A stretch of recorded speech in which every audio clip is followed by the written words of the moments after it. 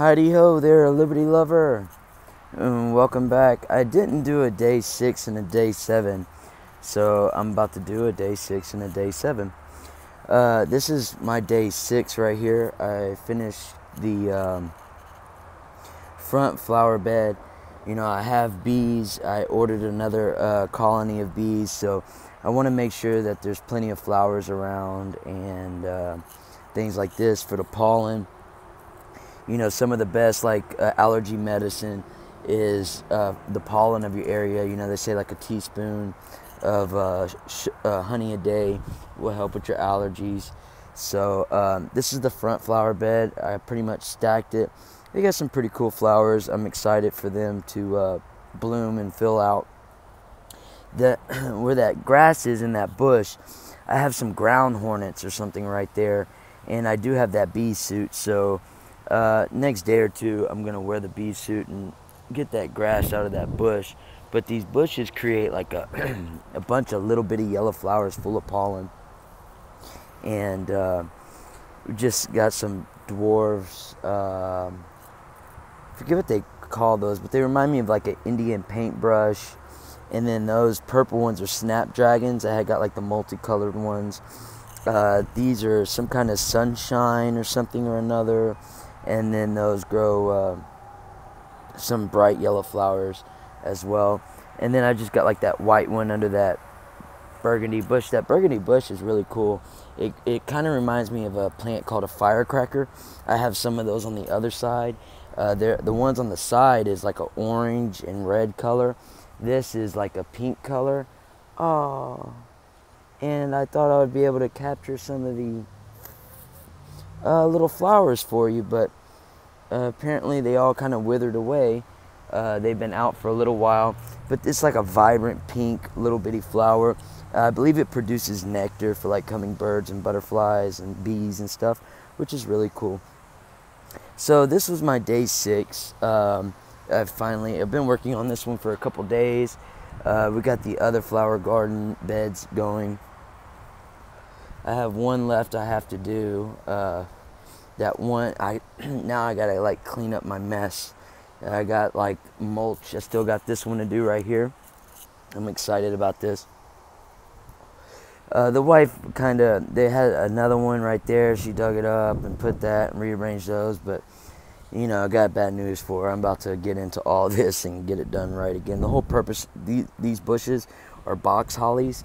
The whole purpose of the box hollies was to kind of cover the bedroom window, you know, so definitely will be spreading those out. It'd be like 1, 2, 3. I'm going to move that. I'm not quite sure what that is, to be honest with you. It could just be like, you know, a regular tropical plant, but it could also be a pineapple. I wanted to say I cut the top of the pineapple and planted it because I heard that's how you can grow them. And so that may possibly be a pineapple. But I'm going to move the pineapple, or that plant, whatever that is, to right here. And then in the spirit of living in Louisiana, I got these guys right here. This is a voodoo mix. I was cutting some cement blocks. I'll show you that in a second. That goes to my day 7.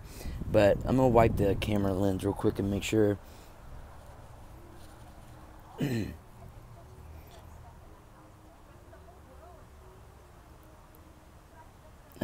Maybe I didn't clean it good enough. I'm sorry, guys. Technical difficulties, huh? Let's see.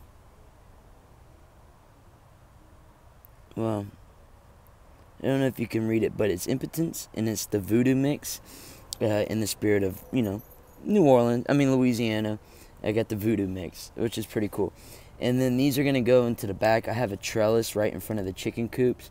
These are very pretty. Happy hour banana. And then the pink ones, the wife took those. They're pretty much the same. They're just pink. And so that would be over there by the trellis with the honeysuckle, and then I got a passion flower vine and things like this. So but also on day 6, this is the other front of the flower bed. The wife didn't really listen to me too well because this pretty much gets all shade. And most of these plants require sunlight, partial shade. Unlike the voodoo mix, those impotence is partial sun, no shade. So those would have worked a lot better right here. But you can see like this. This is, oh, I thought they were the snapdragons. Salvia.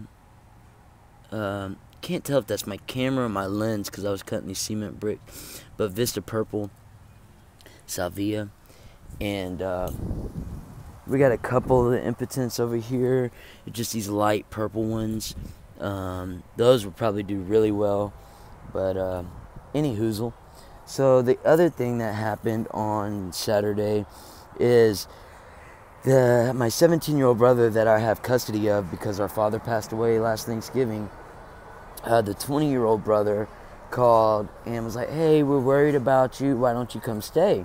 Well, it's been 5 months, and that's the first time you hit him up that you're worried. And so the stipulation was made that, you know, if you go over there, we've been pretty strict about the quarantine. Yeah, we've gone to, like, the lumber yard, but, you know, there's very few people that are there, and, you know, we're masked up, gloved up, like, taking every precaution. And so, yes, we're taking the quarantine strict. I'm not working. She's not babysitting, things like this. And, you know, I just think that he got bored, but he left. And, that, you know, if he left, he's going to have to spend the rest of quarantine over there. Well, and it's not like, you know, he can do whatever he wants. I mean, he got the game, you know, like, I still need to be responsible to make sure that his needs are taken care of and everything like this. But he ended up leaving, and then after he left, about 30 minutes later, you know, Trump did the regular press conference on Sunday and extended it till April 30th, possibly June 11th. So after that, I messaged him. I was like, look, you know, they extended it to April 30th, possibly June 11th. And, you know, I've been prepping for this for years. I mean, heavy since, you know, the beginning of February. And I'm talking about heavy. You know, I probably got more than what the stores got around here. You know, I mean, like, I've been taking it serious. I mean, there's six people in my house, you know, 4 kids. I mean, I want to make sure that their everyday life is, you know, as normal as possible through all this. So I was very sad to see that he left. I sent him a message saying they extended it. You know, please reconsider coming home. You know, I don't want to have to be the dickhead that says no in a week when you're whatever, out of supplies or money or whatever's going on over there, that I can't let you in. I mean, I don't want people to get sick. I don't know how well they're taking the situation. So that was my day 6 drama. It's like I really am kind of upset and stressed out. I don't want nothing to happen to him. Obviously, it's my youngest brother, and he's relying on me, right? So I hate being a responsible adult. But anyways, that's my day 6. I got my flower bed done, and I hope everybody's doing well out there. I'm about to go ahead and just stop this and make my day 7.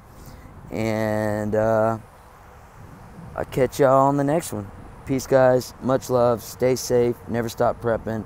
Remember to always stay vigilant. Hope everyone's doing well. Try to stay busy outside. Keep your spirits up. You know, spend this time with your friends and family. Like, hey, Corbin, wave. Hey. Hey. Peace, guys.